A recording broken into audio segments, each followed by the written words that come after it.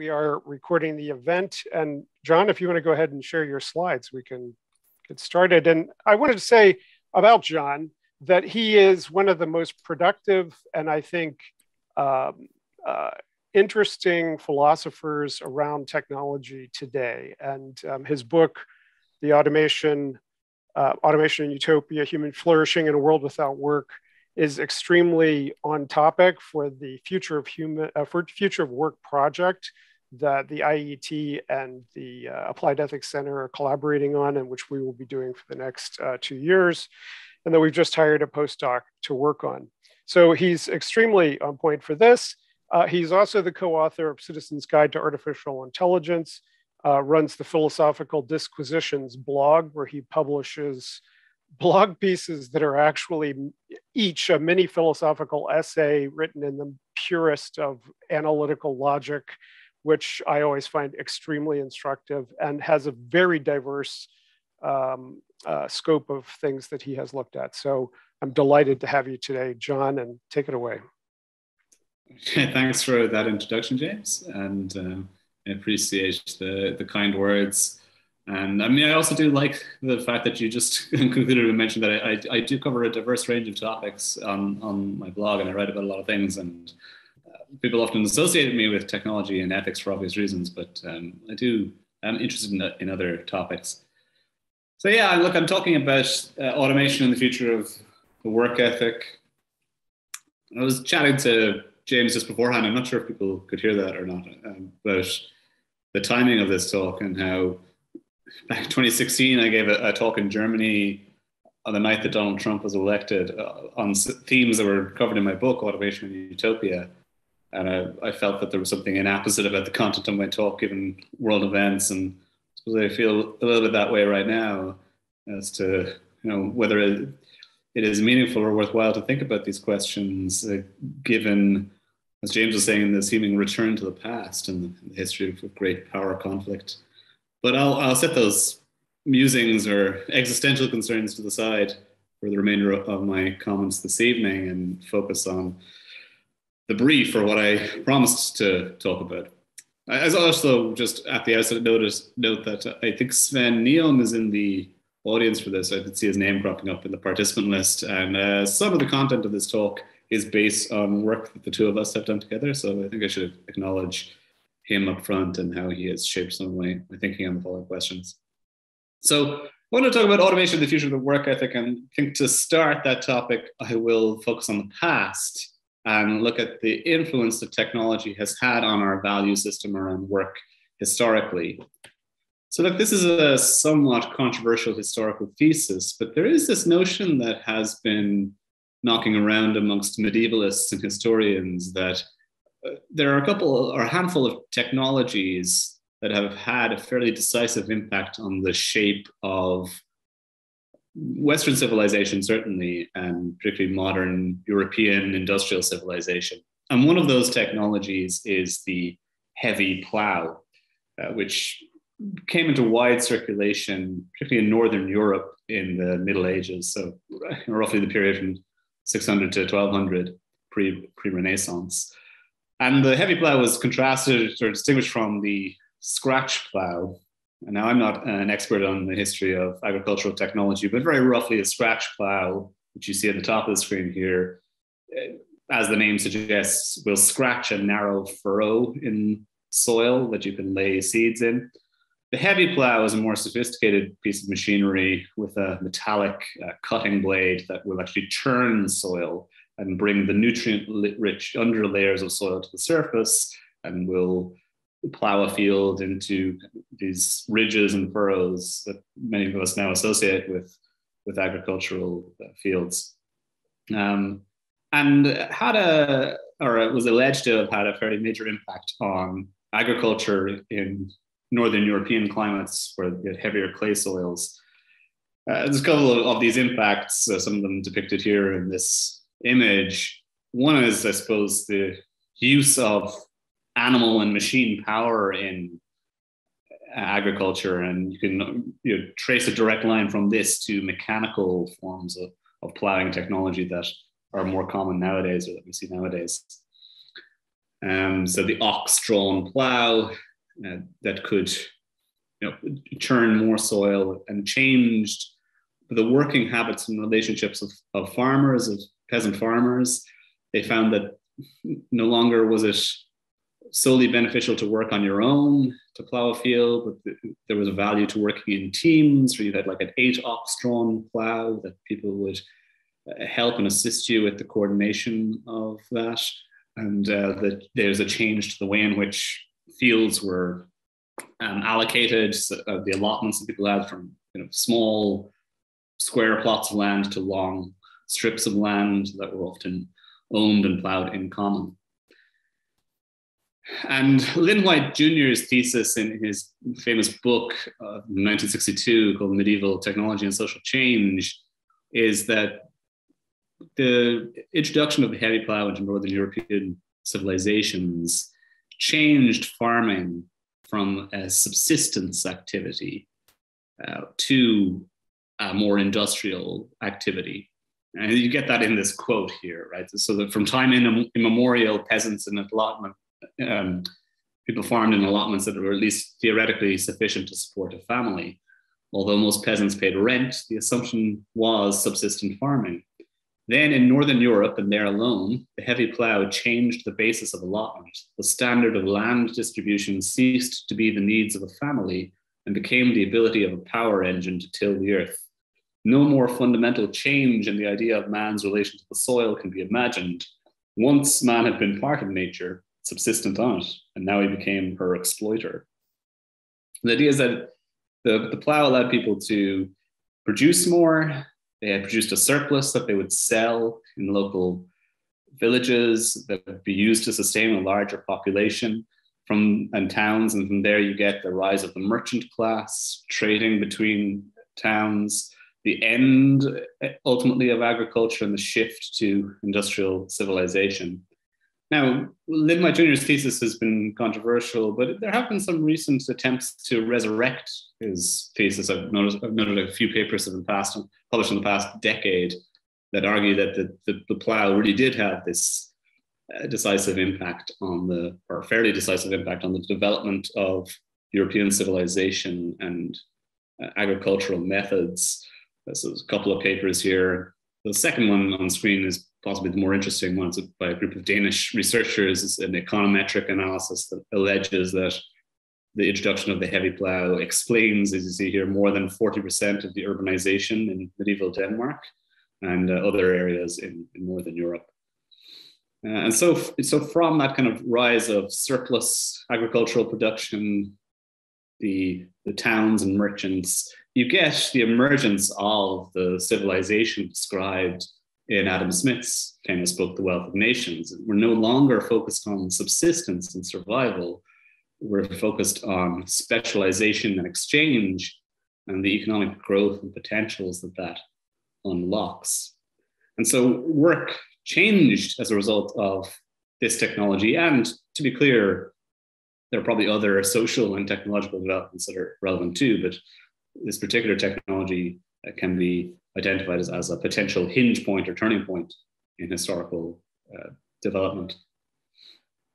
So yeah, you get the kind of new work culture, work system, and the emergence of the modern work ethic, where work is no longer just merely about survival. It is about contributing to a new economic value system of progressive growth.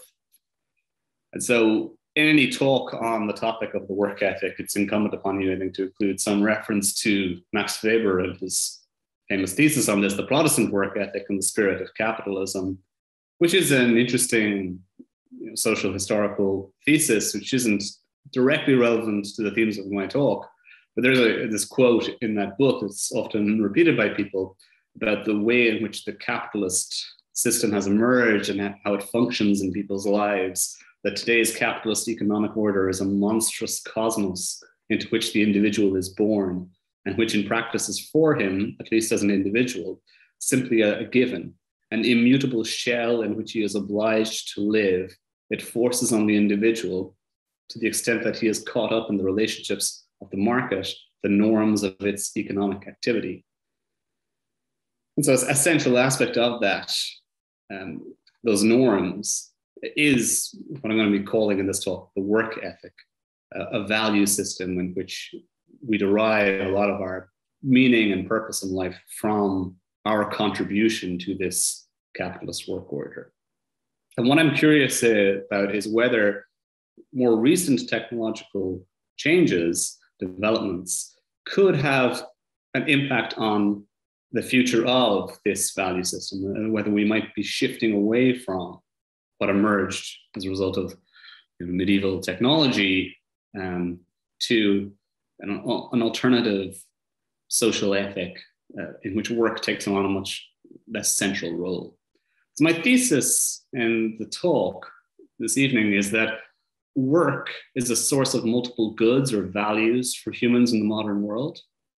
And automating technologies in particular, even when they don't threaten to fully replace human workers, as many people allege or argue, they do threaten to alter the distribution of the goods and values that we derive from work. Now, they affect the distribution of those values in both negative and positive ways. So some people do benefit from the technological reforms that we are seeing.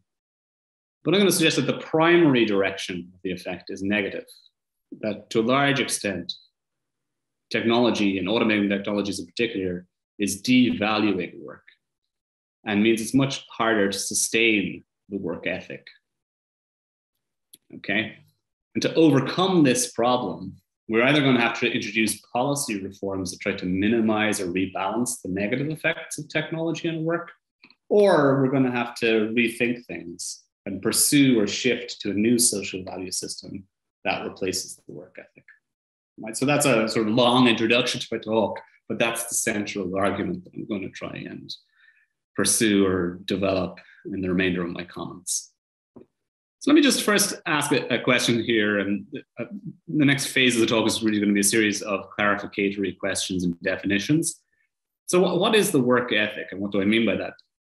Well, I mean, just to go back to Weber, I mean, I don't mean the work ethic in the Weberian sense of some kind of spiritual commitment that derives from a certain religious ethos. I view it rather as a secular value system in which one's work, one's occupation or job is deemed to be the primary source of intrinsic and instrumental value in one's life. Okay, it's even if it's not the only source of value, it is the primary one. It's the one that you think is most important. And if you aren't pursuing work, jobs, occupations, you are somehow not a full human being, not a full contributor to human civilization. You are a pariah or a leech if you do not abide by the work ethic. Now, you might think that that is a strong statement or view, and in some sense it is. There are people out there, many people who don't derive a huge amount of satisfaction from work. Well, the suggestion I want to make is that even those people who don't enjoy their jobs, and there are plenty of them nowadays, are encultured in a way that encourages them to think of their work as important. And if they're not deriving satisfaction from their work, then the solution to that is to pursue other kinds of work or more work, to be more productive in some way. A couple of illustrations of this, and admittedly, I'm not going to review all the evidence that would need to support this idea that work has taken on the central role, but a couple of subtle illustrations of this. One is from a book published a few years ago by David Frame about his experiences teaching a class of 12-year-old children. And he was focusing on how this ideal of employability, that the purpose of education, the purpose of life in many ways, is to build up a set of skills and experiences that makes you employable, that ensures that you will get a good job from which you will derive a lot of satisfaction and meaning, is drilled into us from a very early age. And that even children as young as 12 are encouraged to view their educational pursuits in this light. He talks about this conversation that he had with a guy when he was helping out at a local school. He asked him why he had enjoyed the program that he was involved in delivering. And his answer was that it will look good on my CV, right? Now, that's just one illustration of this, but, I come across this the whole time. I'm sure many of you do who work in the education sector come across this the whole time, that there is a fairly sizable majority of students for whom the purpose of education, the purpose of learning is to be employable. And they are encouraged by institutions and by society more generally to view everything they're doing in instrumental terms as to whether it'll help to contribute to getting a good job, which will make them have a meaningful life. And also this notion that if you're not working, you're somehow a pariah or leech on society. That's a very common belief system. Here's just one illustration of it. This is from an article by Philip van Parijs, one of the foremost defenders of the idea of a basic income. It's an article that he wrote back in 1990 called Why Surfers Should Be Fed. And it took as its inspiration an incident that occurred in Hawaii in the early 1970s, where they established a 1-year residency requirement for welfare payments.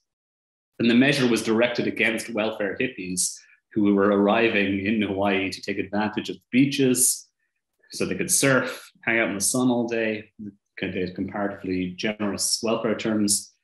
And justifying the introduction of this 1-year residency requirement, one of the senators in Hawaii said that there must be no parasites in paradise. So the idea that if you're a beach bum or a surfer not contributing to economic productivity, you're a parasite or a leech.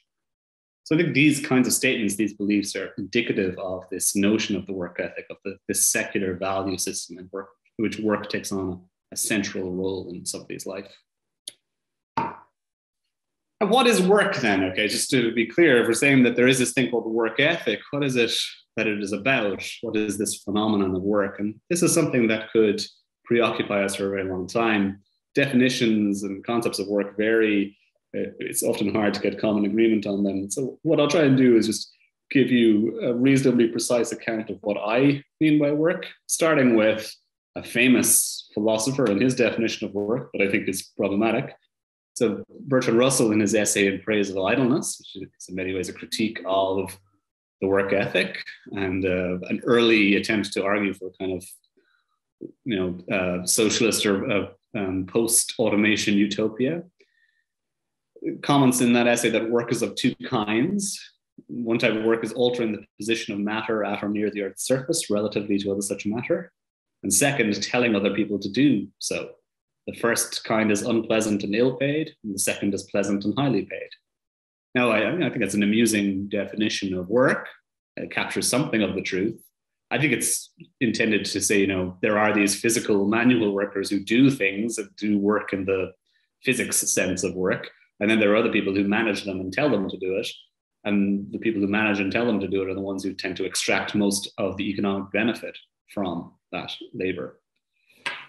I don't mean that by work, though. I don't follow this Russell definition. I have a slightly different conceptual scheme or understanding. So in my view, work is a condition under which human activity is performed, specifically a condition of economic reward. For many people, a condition of economic necessity.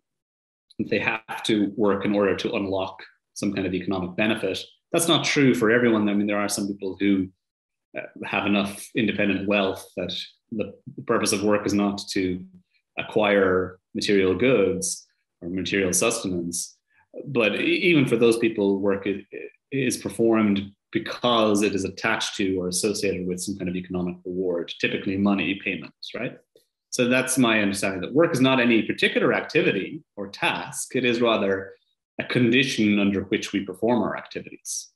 So when I talk about transitioning to a post-work ethic society in which we ban on the work ethic, I want to be very clear that I don't mean that we would eliminate work in the sense of activity that is hard or rewarding in some way. I mean that we would eliminate activities that are associated with this economic conditionality.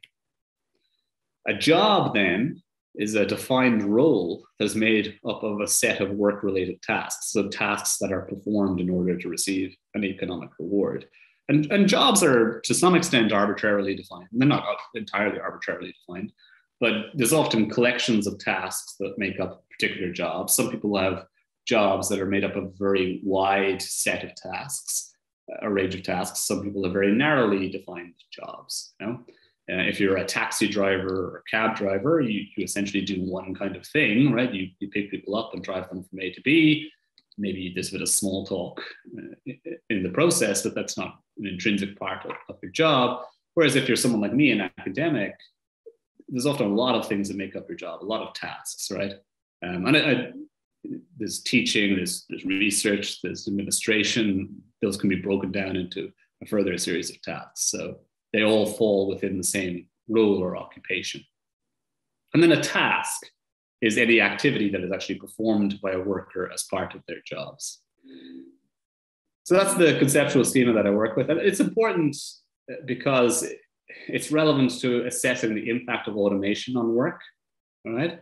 So here's something I'm going to say at the outset, which might be surprising or controversial to some people, is that I don't think automating technologies will ever eliminate work, all right, in that first sense of the notion that some of our activities are tied to economic rewards. Well, technologies do not displace work. They do not displace economic conditionality. That is really more of a social policy matter, something we can return to later on. It's not an effect of technology. However, technology can affect the tasks that make up a job and render some roles or occupations irrelevant or vastly change the nature of those roles or occupations as a result of the introduction of technology. Okay, so you see that again with the heavy plow. It changes the nature of farming activities. So it's not that it eliminates the job of being a farmer, a peasant farmer. It just changes the tasks that make up that job in some sense. Okay. So yeah, I mean, this is just a kind of illustration of this in relation to the job of being a lawyer. You can think about the job of being a lawyer as being made up of multiple different tasks. And each one of those tasks can be affected by technology in different ways. Okay. Right, so that's the definition of work. What are the goods or values that are associated with work? So I said this is a core part of the ideal of the work ethic, that people derive value from their work. So how do they do that? Well, I mean, there are multiple different values associated with work. Philosophers talk about values in two senses. You can talk about instrumental values and intrinsic values. So instrumental values are things that are important for getting access to other kinds of values. So the chief instrumental value of work is income, okay? It's an instrumental good. If you have income, you can unlock other benefits, access to healthcare, access to services, access to food, access to things that make life more pleasant and entertaining, okay? So the chief instrumental good of work is income. And for most people, that's why they do it. It's one of the main motivations as to why they do it, is to gain access to this instrumental good. I don't think anyone believes that income is an intrinsic good. We can argue with this if you like, but I don't think the accumulation of money by itself is a good thing or makes your life better or increases your happiness or well-being. It's that it can help access or unlock those kinds of benefits. The thing about income, though, right, is that income is a fungible good, in that, $1 is as good as any other dollar. It doesn't really matter where it comes from. And so a lot of the debate around the impact of technology on work, and debates around policy reforms such as universal basic income or universal basic services, is about addressing the loss of the instrumental good of work and replacing it with something else. And my own view is that it's perfectly fine to replace it with something else. Okay, as long as I have the same income, I'm going to be pretty happy, irrespective of whether it's necessarily tied to work. Again, something you might want to dispute or question in questions and answers. But work is also associated with a host of other non-income related goods. And these are goods that are not purely instrumental. They're somehow more intrinsic to the activities that make up your job. Okay, there are many lists of these non-income related goods of work. This is one schema, and again, I think I took this from Sven and some works by other people. So autonomy is a good that's associated with work. We get to do things by ourselves, of our own volition, more true in some professions than others, but it's a feature of work. A sense of respect and recognition by your society, by your peers, a sense that you're contributing to society and achieving something through your work, producing things that are of value, a sense of mastery or excellence over a set of skills or tasks, and also a sense of community, of belonging somewhere, friendship, camaraderie in the workplace. These are all things that people associate with their jobs. And it is more challenging to replace these. Okay, so if technologies displace us from work, we might be able to replace income. I'm not saying it's straightforward, but we could do it. But replacing these other things is more challenging, I think. Now, in the following conversation, I'm actually going to ignore the value of community, the sense of friendship or camaraderie that you get in the workplace, and just focus on these other non-income related goods and income. Okay, so what I'm going to do is look at the impact of automating technologies on work, on each of these goods of work, to support my overall thesis that the general direction of travel here is negative. That automated technologies are undermining the value that we derive from work, even if they are not displacing or replacing workers.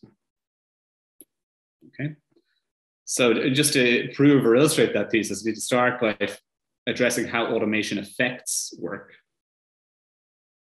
Okay, so again, the simplistic narrative here is that automating technologies replace human workers. And that's the headline debate that you get, right? That X number of jobs will be eliminated by technology by the year 2025. We've had this debate over and over again throughout the course of history. People, certainly since the dawn of the Industrial Revolution, people dispute whether it's actually really going to happen. And there are many reasons for why they dispute it. I think part of it stems from not focusing on the actual impact of automated technologies on work. Okay. Nevertheless, we could talk about two kinds of impacts that automation has on work. One is it replaces certain jobs, certain roles. Okay. So if you are a manufacturer, you work on the factory floor and your job is to, attach bolts to the frame of a car. That's the sole task that's as part of your job. It's relatively easy to replace that job by technology. So you could totally replace that role. And obviously, if you totally replace somebody at work, you eliminate all the goods that they derive from their job because they no longer work. They have to find some other source of employment or do something else. Okay. So whenever you have total replacement of a role, you will have the complete undermining of the goods associated with work. But total replacement certainly happens and has happened over and over again in history, but it's not the only impact. And most people say that the primary impact is more a form of collaborative displacement of human workers through technology. So the idea here is that machines replace humans in the performance of some work-related tasks, but humans cooperate and collaborate with machines on other tasks, okay? So human roles in the workplace tend to be redefined so that they have to perform more machine complementary tasks. And this has a more varied impact on the goods of work. Sometimes it's negative and sometimes it's positive. And to explore that or to illustrate that, I think you have to distinguish between different kinds of collaborative displacement. So this is work that I did with Sven Nyholm when we identified three main forms of collaborative displacement. Now, to be very clear, it's not that all forms of, or not all impacts of technology in the workplace fall within these sort of neatly defined categories. The reality is more nuanced, but for heuristic purposes and for the purposes of starting a conversation, we can think about three forms of collaborative displacement. Sorry, I'll skip over this.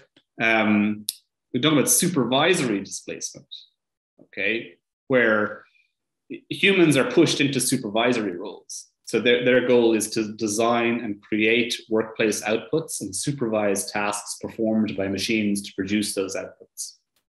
So you can think about a team of designers designing a car, right? They do all the specifications, they make it look attractive, they do research with customers as to what they would like, they come up with the design, and then the car is essentially produced by machines. And humans then supervise the machine production of the car. But humans are still involved in the industrial process, but their role is a supervisory one. You can also think about maintenance displacement, where humans are pushed into maintenance and repair roles. Okay, so machines perform the productive work-related tasks, but humans maintain and repair those machines, ensure that they are in good working order, that they're effective. And then you can also think about what I'll call order following displacement, right? Where machines create and plan work-related tasks and humans simply follow the orders of the machines. I mean, you might say that's a very odd form of displacement. Why would it happen? But it is, I think, a feature of particularly AI and algorithmic platform work, right? Where the machines actually do a lot of the cognitive labor, the planning, the designing of the work tasks. And because it's hard to automate certain, dexterous physical skills, or it's more convenient to hire human workers for those skills, humans just are the physical laborers in this system. They follow the orders set down by machines. You can think about an Uber driver or something with Google Maps and a route planner. Their job is simply to pick people up, follow the route, drop them off. They don't do the same sort of planning anymore. I mean, the famous illustration example of this is, the London black cab drivers who had to pass this test that they called the knowledge, where they had to know every single street in London, which has a very complex road network and its road system. But you kind of don't need that anymore. You just need the technology, follow the orders. And there are many other illustrations of that kind of order following displacement too. So those are the different impacts of automating technologies in the workplace. How about my thesis or claim that the primary direction of travel here is negative? Okay, that the main impact on work on the goods of automated technologies and the goods of work is a negative one. Well, to substantiate this thesis, I'm going to construct a scorecard. This is what the scorecard looks like. Okay, where I consider the different goods of work that I mentioned earlier on, excluding community, so income, mastery, autonomy, achievement, and respect. And then I look at the different kinds of relationships or impacts of automating technologies on work. So the three kinds of collaborative displacement that I just mentioned, and then total displacement as well. And what impact do these different forms of displacement have on the goods of work? So let me go through the scorecard now and make some comments. Right, so what about the impact of supervisory displacement on the goods of work? So if humans supervise machines in the workplace, does that make work better or worse? Well, look, it's obviously hard to give a global assessment of this. It will depend on the precise supervisory role. But when it comes to income, the evidence in general is that it's a positive impact. So the people who are in the more managerial and supervisory roles, or the design roles, have a net benefit from technological displacement. They become more effective in their jobs. They get to do more creative work. And so they often earn a premium as a result of this because they have a machine complementary skill that can earn a wage premium. It has a positive impact potentially on mastery, all right, that they can focus on developing a particular set of administrative, managerial, or creative skills. It often has a positive impact on autonomy, again, because they're in the sort of higher managerial roles. They have more freedom around their work tasks to some extent, not always, certainly have creative autonomy. Potentially has a positive impact on the achievement that they derive from their work. That's going to depend a little bit on the exact supervisory relationship. And I'll come back to that a bit moment and consider the example of AlphaGo. And in terms of the respect that they derive from the work, their community recognition, it's usually positive. But, and this is the crucial point I would say about this, the effect is usually elite. So this is an idea that's been documented by various people about the polarization effect of technology in the workplace, that you get some workers who are elite workers, who are highly educated, engaged in this creative problem-solving managerial work, who are benefited by technology, but they're in the minority. And the distribution of these goods across the workforce as a whole is more circumspect. So some people benefit, but a lot of people lose out as a result of supervisory displacement. What about maintenance displacement there? Again, I would say the impact of maintenance on income is more moderative, maybe leaning towards negative. Part of this has to do with the way in which we valorize maintenance-related work in society. It tends to be devalued. And this impacts on some of the other goods as well here. So in terms of achievement, you kind of have a sideline role in the workplace now. You're not producing the main valuable outputs. You're just maintaining the machinery, maintaining the smooth operation of things. And that is often not associated with as much workplace-related achievement or contribution. Often not as respected. Maintenance roles are often sidelined and negatively valued by society. There's potentially positive impacts on mastery over a skill set, over the skills of machine maintenance and repair. And a more kind of moderate impact on autonomy. Oftentimes you're at the beck and call of machine breakdowns and so forth. In terms of order following displacement, I think the impacts there are largely negative. Again, it's sort of the opposite end of the polarization effect. The people who do the manual labor, there are more of them. They often earn less money. And so they tend to get less respect socially. They often end up with more precarious forms of employment in the fissured workplace. They get outsourced, their roles get outsourced. They become temporary contract workers without the same sorts of benefits. So that leads to sort of negative income benefits and also negative respect. There's often a cognitive de-skilling effect here. So when it comes to the mastery over a skill set, that tends to be reduced.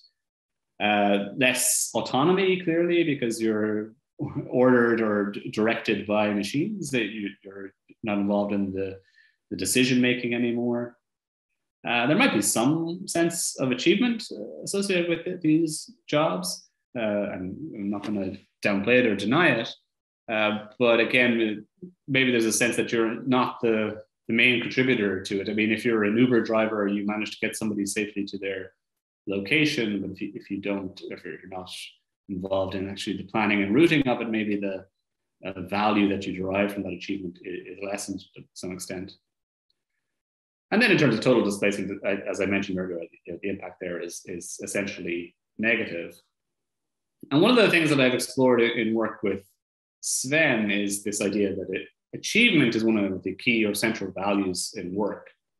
And in some sense, it's the keystone value because the sense of respect that we derive from work and the mastery that we get from our work is often dependent on the belief that what we're doing is worthwhile and that we are somehow contributing to a positive outcome through the work.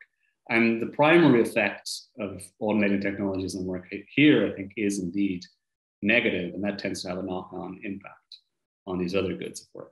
So that's my attempt to substantiate this thesis or claim that the primary direction of travel here is negative, that automating technologies are having a negative impact on the values associated with work and making the work ethic less sustainable as a social value system. Some of the ideas that I explored in the paper with Sven as well on achievement in the workplace were inspired by the experiences of Lee Sedol and his retirement from the world of professional Go because of his sense that he was no longer the number one player. And Carissa Belize, is a philosopher based in Oxford, wrote a blog post commenting on Lee Sedol, specifically commenting on a Netflix documentary that was made about DeepMind and their creation of the AlphaGo system that defeated him. And she had this comment that what was most surprising about this development was that the outcome did not feel like a win for humanity. It did not feel similar to when we conquer a disease or when human beings first landed on the moon. It felt like we might be losing more than we are gaining. And myself and Sven wrote this paper where we tried to flesh that out.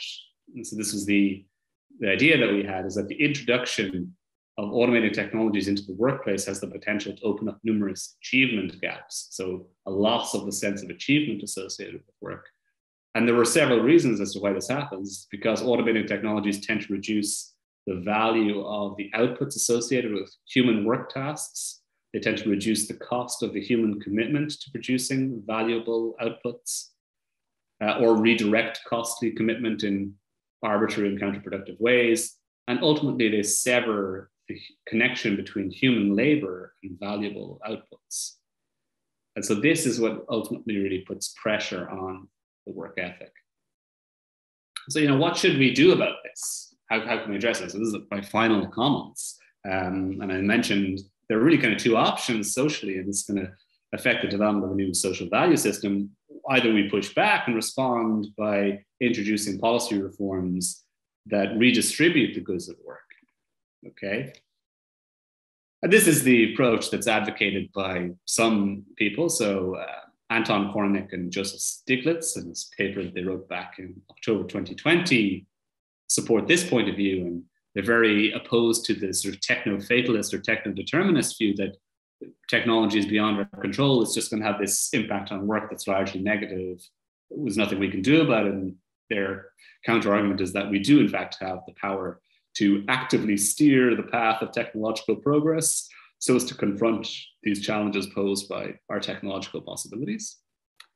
Okay, so that there are policy steps we could take. We should support or empower human agency, human policymakers. We shouldn't assume that we are being buffeted by forces beyond our control.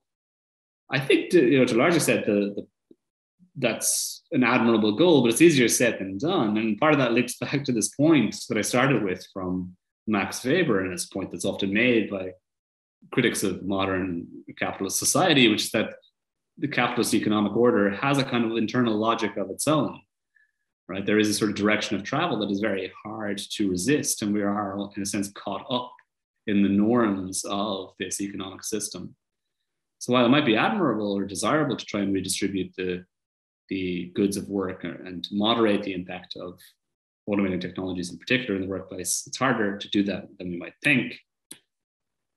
And so this kind of leads to the other possibility that if automation is in general corrosive of the goods of work, why not try to seek an alternative social ethic, one in which work no longer is the central or primary source of value and worth and meaning. And if I'm right, that this is sort of historical contingency, right? That if you buy the Lynn White Jr. thesis that productive labor was initiated by technological developments that changed the nature of agricultural production from subsistence into the development of a surplus that you could exchange, and you get modern capitalist society from that. There's no reason to think that a similar effect can't result from more recent technologies, that they change the way in which we perceive the social value of work, and we can develop an alternative social ethic. And that's obviously something that I did explore in the book that I wrote, Automation Utopia, about looking at an alternative social ethic of play or aesthetic value, which I'm not going to develop in this particular talk. So I'm happy to take any comments or questions on that now. So thanks for paying attention. So far we have, we have one question and Q&A, and we definitely encourage you to write your questions there. The first question is, do you think the basic income debate and conversation should be linked with job automation and the future of work? And how is work linked with a person's identity in some societies rather than a healthy work-life balance? Okay, so the first question is should we connect the basic income debate to work? Right. Yeah, that's an interesting question. I think there has been a tendency to tie the two things together. And certainly in the past decade, many of the conversations have been that, you get this amongst tech leaders, Silicon Valley type figures, that the purpose of the basic income is to solve the problem created by technology. And I think it's important to emphasize that that is not an accurate reflection of the history of the basic income movement and some of the motivations behind it. So if you go back to people like Philip von Paris and other kind of liberal and libertarian writers about the basic income, and feminist writers as well, they would say very clearly that it has other benefits and there's other justifications and rationales for introducing it that have nothing to do with automation. So in some sense, we should pursue the idea of a basic income guarantee irrespective of the impacts of technology on work. And I think that is an argument that I would like to reclaim, and it's something that I've tended to emphasize. This is many years ago, but I think back in 2014, 2015, I wrote a series on my blog about the basic income, looking at different philosophical arguments for it. And none of those arguments mentioned automation. Right, so while I can see the attraction of tying the conversations together, I think advocates or proponents of the basic income should acknowledge, and many of them do in practice acknowledge, that there are other rationales or reasons for introducing it that aren't linked to the effect of technology on the work. So that's in response to the first question. The second question then was, could you repeat it for me? Sure. How is work linked with a person's identity in some cultures rather than with a healthy work-life balance? So I guess the question revolves around the relationship between work and our self-understanding, self-definition. What would it take to introduce other elements into that self-definition? I guess that goes to your alternative social ethic point. Yeah, look, and it's very clear that the work ethic, as I defined it as a secular value system, it doesn't have the same purchaser reach in some countries as it has in others. The cliche is that the US is a culture that is particularly dominated by the work ethic, whereas there are other countries that seem to be less obsessed with it. Part of that is probably due to the unique cultural and social history of the US, which you can get into in terms of who migrated there, particularly, let's say, from European civilizations and the kind of culture that they were trying to create. And also, I guess, in the modern era, the relative paucity of the US welfare system when compared to many European countries in their welfare system. And so maybe you don't have the same sort of linking together of work with your social identity in some European jurisdictions. There are these interesting Gallup, state of the global workforce reports that come out periodically. And I have to confess, I haven't looked at the data since 2017, so I should refresh my memory on this. But certainly in the 2017 report, you do see a significant cultural variation in terms of the satisfaction that people derive from work. And in fact, Eastern European countries fall remarkably low on the satisfaction that people derive from work. Is that kind of legacy of communist policies? Is it an effect of their current economic situation? I'm not sure. The US is comparatively high, but at the same time, I think it was only like 33% of the US workforce deems themselves to be actively engaged by their work. And that's not just it wasn't just a question that was asked by the surveys that, do you like your work? It was a 14-point questionnaire that they have where they derive a work satisfaction score from it. And even though the US was high on work satisfaction, there was no place in the world where everyone was, where the majority was actively engaged or deemed their work to be a positive impact. And nevertheless, part of that is a paradoxical effect in the sense that people have a huge amount of anxiety and competitiveness around their work, and the sense that they could be doing more, that there are more valuable opportunities that they could unlock. So it's not that people in these countries aren't sort of bound up or caught up in the culture of the work ethic. It's that they're dissatisfied with their jobs because they think they could be deriving even more from their work. So yeah, there is cultural variation of it. There are a variety of historical reasons for it. I do think social safety net and welfare system does have an impact on the value people attach to it. Recent social experiences also have an impact on it. So the pandemic and the huge increase in welfare payments that were a result of that, I think has had an impact on the value that people attach to work. And you see, all these business commentators talking about the return to work and some of the struggles with employing people now and finding people to take up service sector jobs. I presume this is an issue in the US. It's definitely a problem in many European countries that people just don't see those as attractive forms of labor anymore, and are rethinking the value of their work. So those kind of catastrophic social and natural events can impact on the value that people associate with work too, right? Not just these technological forces that we're talking about. So our next question is from Jim Clark, and Jim asks, will automation exacerbate the existing horrendous inequalities of living standards? That is, who will own the automated process and its benefits? Well, I mean, assuming we continue a lot down the track that we're currently continuing on, the technological system will be owned by a small elite of society who will derive most of the benefits from it. Will they tolerate kind of large-scale redistribution in order to sustain the economic system in some sort of working order, or how they have grown up with it and how they value it? There are certainly many sort of tech leaders who seem to, at least in principle, supported it. I don't know, once the rubber hits the road, as to whether they would support it once it starts to really impact on their pockets.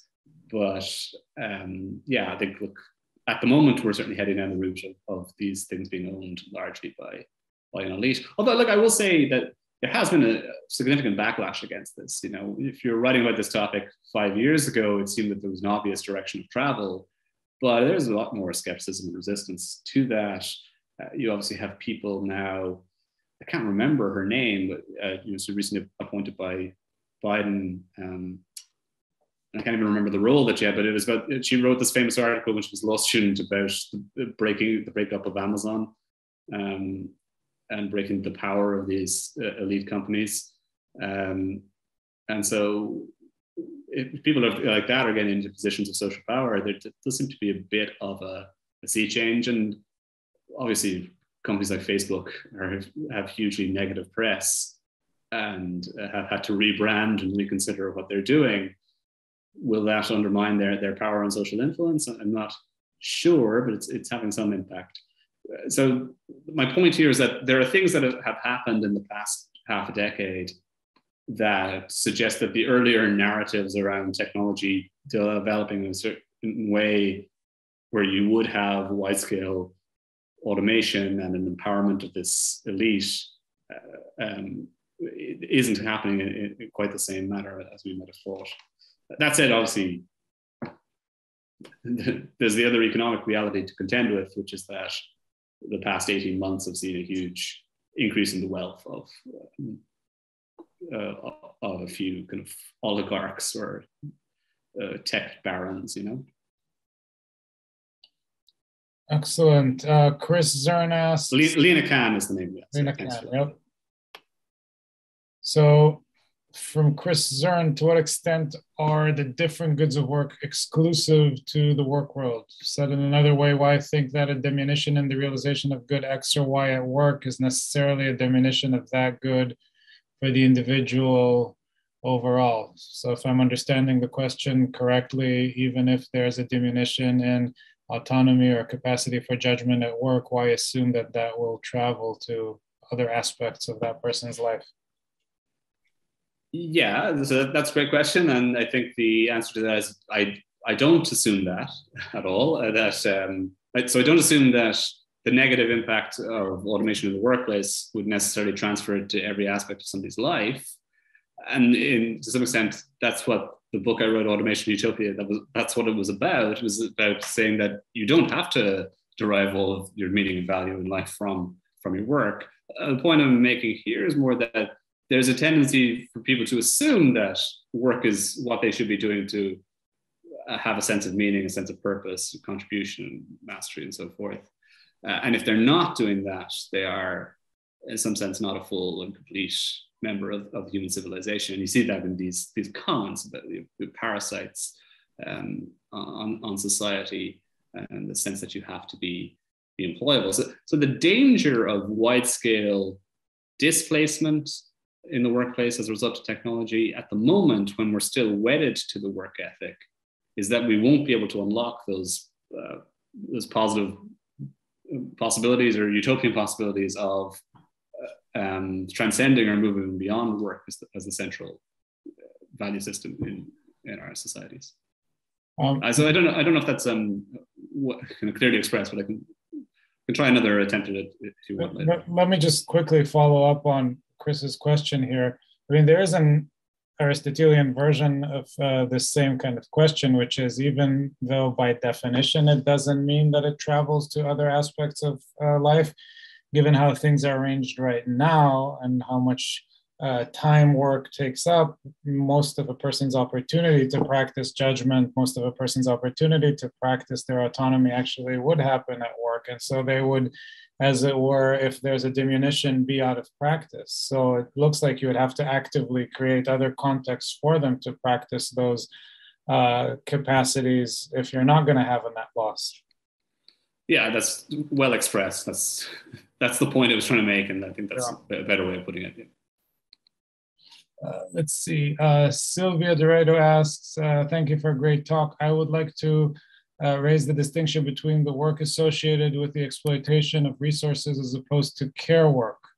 This distinction reflects the separation between paid and unpaid work. Work as something connected with the productivity, and work connected with contribution to the community. Yeah, and I mean that's a good point as well, and this sort of goes into a long-standing issue around the definition of work.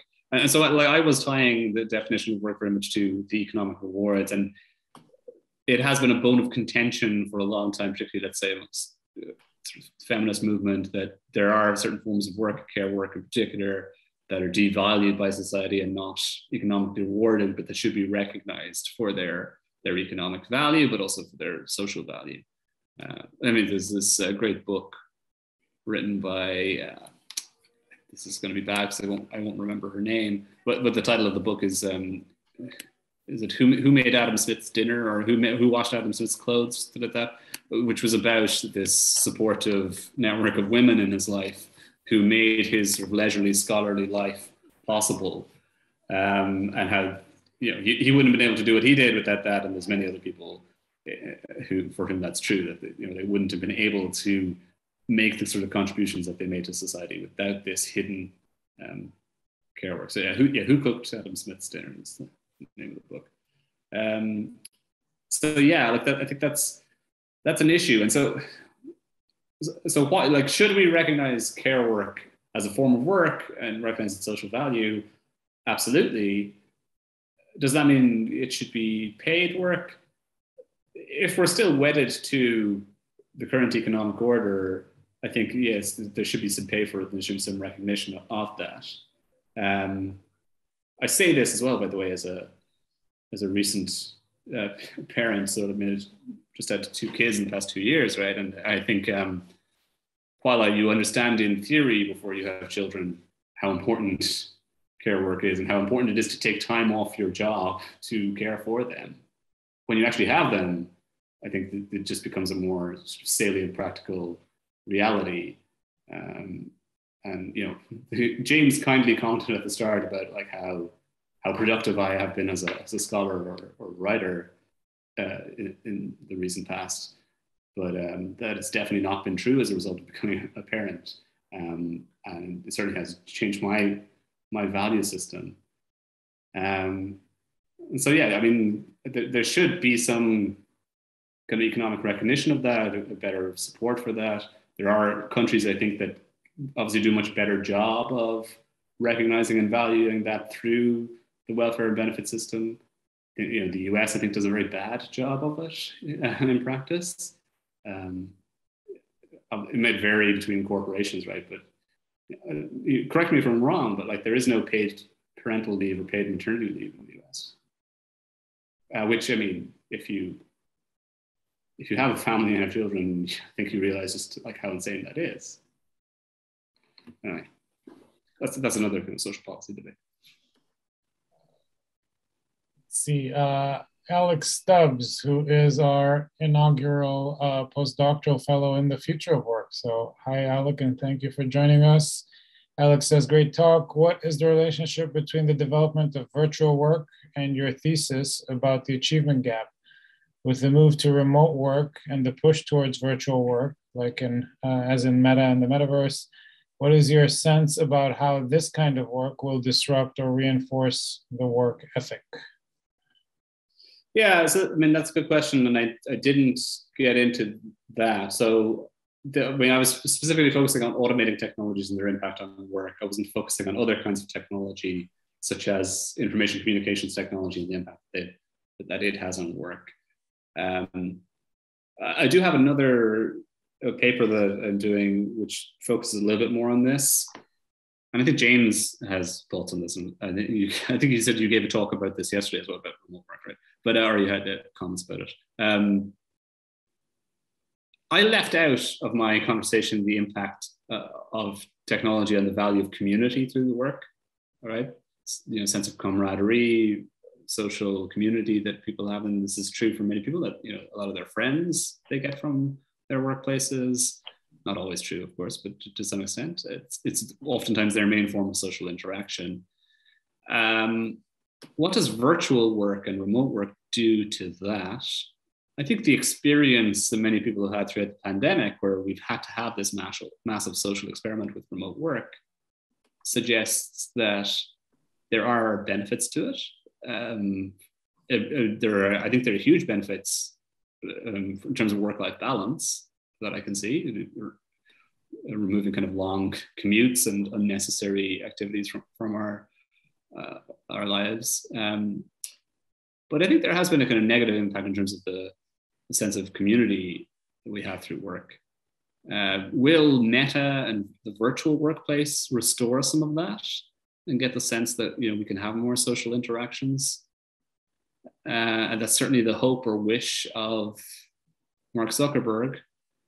I'm not entirely sure that it will. I'm a big fan of virtual reality technology, to be clear. I'm not a fan of Facebook owning it and controlling it, but I'm a big fan of virtual reality. And I am very impressed, by the way, by the technological developments in this area. I do own a couple of VR headsets. And if you had told me 20 years ago that we would have technology of that form, I would have not believed you. But I think it is incredibly immersive, and I mean, to me, in a way, I find it very engaging, particularly, let's say, with play and kind of leisure activities. I don't know if I would like to work in the metaverse, but this isn't a clear answer to your question. But I suppose we've undergone a massive social experiment with remote work, which has clearly revealed both positives and negatives to it. Many of the negatives associated with the sense of community. Whether the virtual workplace will restore some of those benefits, I think, is open for debate. I think we don't know yet, but I imagine there'll be many interesting research projects exploring that in years to come.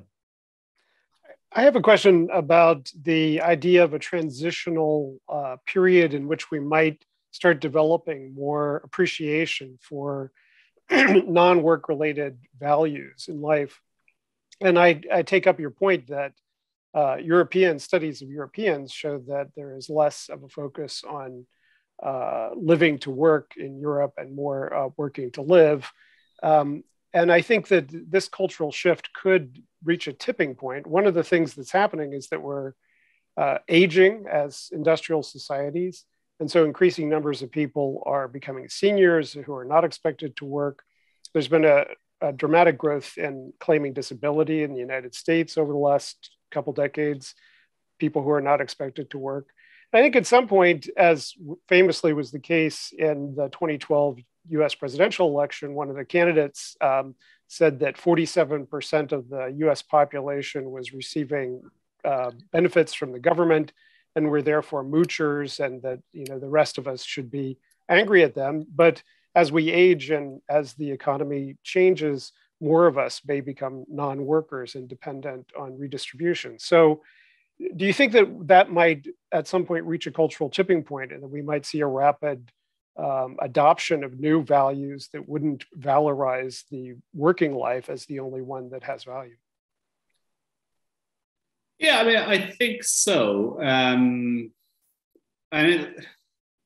like one thing here is, in terms of, I guess, like consciousness raising exercises, that to say that it is possible to live without work and not be so bound up with the work ethic. And one way of doing that, I think, is to point out that there are many people who don't work right now and what the labor force participation rate in the US, I think, is about 62%, something like that. But so it's already the case that 38% of the adult population do not work. They're not actively seeking work. That's a huge number, right? What are they doing? And how do they derive social value? There's some interesting studies on that. One of the inspirations for the book I wrote was a sort of mini, I suppose more a set of anecdotes that was later turned into a more academic paper about young men who don't work. That the labor force participation of young men has dropped fairly significantly in recent times, and that a lot of them are just spending more time playing video games. There's a study by the Chicago Booth, a group of academics at the Chicago Booth School, showing a significant increase in the amount of leisure activity amongst young men who are not actively participating in the workplace. So I think we are seeing those kinds of experiments, possibilities. And again, economic catastrophes, social catastrophes can also be a window into these possibilities. I think the pandemic and the massive unemployment that resulted gave a brief window into this. There has been a fairly significant reset back to the old norms as a result of that. I mean, I saw this to some extent in Ireland more than a decade ago when we went to the big financial crash. The unemployment rate shot up to, I think it was somewhere in the region of 20% at one point in time, and then back down to 15%. It's taken a very long time for the unemployment rate in Ireland to even approach the levels that it was at before a crash, and it hasn't got there yet. And so you did see at that point in time the sense that I think there was less shame around not having a job because it was more of a shared social experience. And so you do have those possibilities, that ability to explore those kind of non-work alternatives. And I mean, those of us who are interested in developing this alternative social ethic should try to study and maybe leverage those moments. John, I wonder if I could ask you a question too. When you say that one of the possible responses is to generate an alternative social ethic, so an alternative social ethic was generated with the rise of the heavy plow. As you say, it just took a really long time and sort of organically evolved. So it seems like an alternative social ethic will develop. Is your interest and focus on how to accelerate that process, or in making the argument that it should be developed? Because it is an interesting kind of question about the speed in which social change happens and how that speed is connected to technological change and how much influence we have on that speed. There is a weird, in the end, connection to the events of the past week in Europe and Ukraine. The European position changed basically on a dime over the weekend. Pretty long standing, long held values, about Europe's commitment to, disarmament and non-investment and militaries and so on and so forth. And the combination of sort of the Ukrainian stance and it becoming clear how unhinged the Russians are changed that very quickly. So there can be accelerated social change. So just wondering, in summary, if you're interested in the need for change or in how to accelerate it. So that's a good point. I mean, just like one kind of correction which said that I think is important is how unhinged the Russian leadership is. Russian leadership, yeah. There are many Russians who are not. That's right. That's right. So I just want to make that clear. It thinks about the story of the plow and the impact that it had. So I actually have that book here, like Lynn White Jr.'s social technology or medieval technology and social change. And it's interesting. One of the things that's remarkable about it is as how long these reforms took. All right, how long the effects are. It's only obvious, I guess, in the light of history when you see these things. And obviously, the claim that technology is the sole driver of these changes is more controversial, and people dispute that. I mean, even in the case of the heavy plow, I don't know if I emphasize this enough what I said. It's very clear that it is a combination of the technology and the geography that was important here. So it was only really in Northern European countries that you saw the impact, largely because of the clay-based soils that they had there, as opposed to the drier Southern European climates. And it took a very long time. That was probably a result of the kinds of technology that were in place here in how you could distribute the impacts of the technology and how quickly those social changes could spread out through civilization. There is a sense nowadays that we're living in a period of time where there's much faster social changes, right? There's a kind of belief that there's this compression of time, compression of history, and maybe an interesting crystallization of that is the response, as you say, to the Ukraine war situation.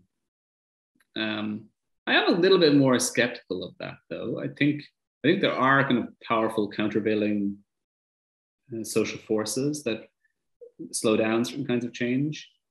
Even let's say the pandemic, that was a major global event, probably.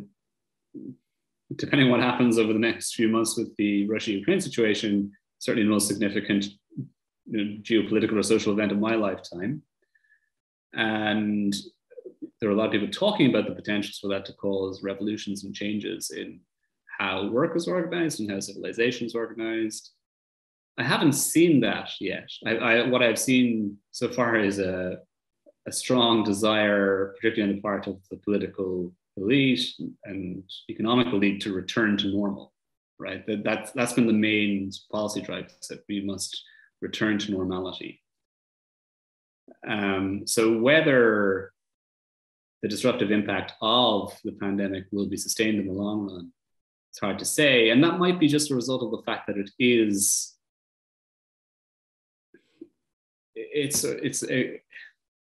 it's not based on, or doesn't seem to be based on, sort of desirable set of events or social changes. Whereas technological disruption might be more sustainable in the long run, because there's usually some positive reason or rationale as to why people introduce technology. But yeah, I suppose, to simplify what I'm saying, there is a sense that things move quicker now, partly as a result of the technological infrastructure that we have in place, and now it's quicker to distribute and share ideas. And I mean, in a sense, right, like the internet, created in 1990, they say, well, the World Wide Web, let's say in 1990, roughly, obviously has deeper roots in military-industrial complex, which we won't get into. We get the rise of essentially the surveillance capitalist economic model in a very short space of time. That gets widely distributed, has huge social impacts, and really only now we're getting the countervailing policy response to it. Okay, I think it's going to be very hard for the social policy response to reset things, to completely push back against that technological disruption. But there still are those kind of forces in there that are countervailing interests, and so I'm not sure what will win out in the long run. But I think that there's a tendency for technologies to develop, get distributed very quickly nowadays, have big social impacts in a short space of time, and for it to be hard to reset things as a result. And so that gives you some reason to think that this push towards an alternative social ethic will happen faster than we might have historically thought to be the case. As to whether we should actively contribute to those changes, I mean, that the purpose of this talk wasn't to advocate for that, but I mean, yes, I think I would, and I am interested in making active contributions to those kinds of social changes. I am by instinct, conservative to some extent and cautious that massive social experiments, I'm not sure I want to be overly enthusiastic about them, but I think there are kind of policy experiments and social experiments that you can pursue to see whether these things have positive impacts in the longer run, and I think we should pursue them. Jim Clark, who is from Ireland, notes that the work that the Irish lost during the Depression caused many suicides and lots of social atomization. Of course, we've had a decline in life expectancy in the United States that's largely attributable to economic insecurity, growing economic insecurity among blue-collar people. So I think your points about some of the rippling effects, even if it's not as directly tied to automation sometimes, but just kind of the roiling of our job market is definitely having some of these negative psychological consequences for people with increases of drug abuse and alcoholism and so forth. Yeah, look, I mean, those are fair points. I mean, the other thing I'll say is that I do think there is a bit of sort of media myth making around some of those trends. And so this is something actually I did an example of this as a class of mine about statistics, and the suicide rate in Ireland has declined since 2008. So, you know, what's the explanation for that? Maybe there was an impact. I mean, people thought the suicide rate would increase dramatically as a result of the pandemic, but it hasn't. So it's worth being somewhat skeptical of those narratives. But I do take the point that, like what I would say about 2008 is that there was certainly an initial shock, a readjustment, and there was a sense that everyone was in it together. You got that pandemic as well, and so there was less sort of this social kind of shaming and blaming if you'd lost your job. You couldn't claim that people were parasites anymore for losing their jobs. The same happened with the pandemic, but there was a sort of quick reset to the old view that there are things that you could be doing to address this problem. So again, that you get those countervailing social forces.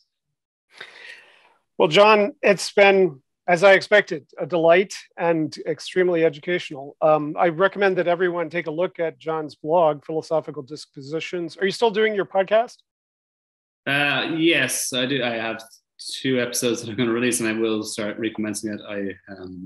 Again, I'll just say we had a second child in September. So 2 children under the age of 2 at that point in time, and that has had a major impact on my ability to get any of these things done. As well it should. And well, keep up the good work, and we will talk again soon, I'm sure. Thank you so much, John. Yeah, thanks for inviting me, and thanks for asking me to contribute here. So cheers. And thanks for all the questions, everybody. Thanks for everybody who joined. We'll be posting this on YouTube shortly. Cool, thanks.